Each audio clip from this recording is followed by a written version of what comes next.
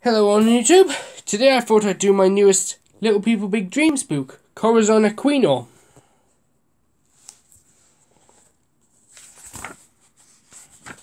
And here it is. Shall we begin? This is the story of a little girl born in a country with thousands of islands. This country is called the Philippines, and the girl was Maria Corazon, but everybody called her Cory. At school, Cory learned how to write, count and take a step forward when it was needed, when one of her friends had to leave the city before giving a speech in front of the whole school. It was Cory who took the responsibility to speak for him.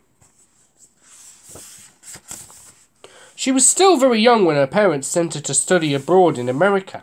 Cory went on to gain a degree in mathematics and French, but she had great sense of justice, and returned home determined to become a lawyer. Cory was studying law at university when she became close with a student as honest and as bold as her. Her name was Benigno, which means good man. The people who loved him most called him Ninoy. Cory and Ninoy were inseparable, and when Ninoy decided to become a politician to help improve the lives of all Filipinos, Cory sold her most beloved heirlooms to help him. That's nice of her.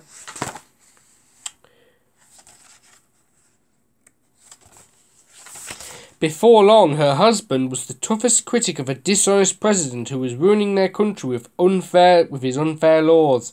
When Ninoy was arrested, Cory wrote her first speech and became his voice.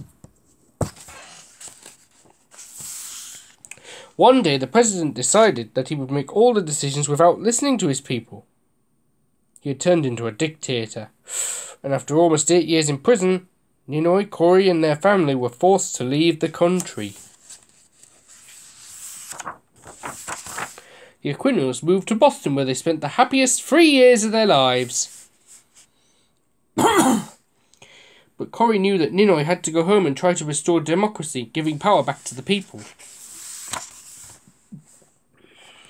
Sadly, Ninoy had just landed home when he was killed. Cory was now all alone, and yet she wasn't. Millions of people threw aside their fear and stayed by her side at the funeral, showing her their love and support. The task had fallen on Cory's shoulders to continue her husband's work, and she decided to run for president. When the greedy president faked the results of the election, she knew a revolution was about to start.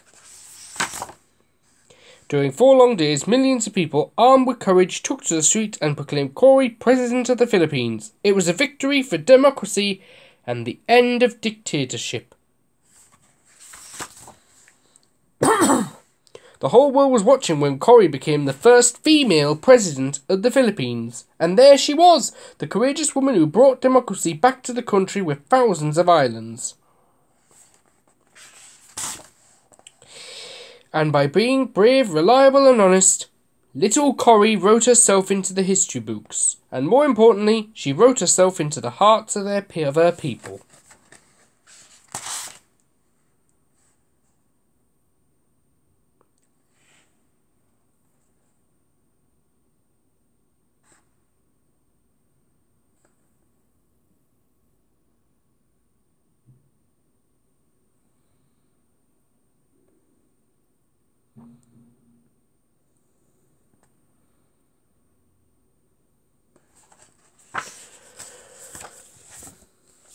Wasn't that a good story, everyone?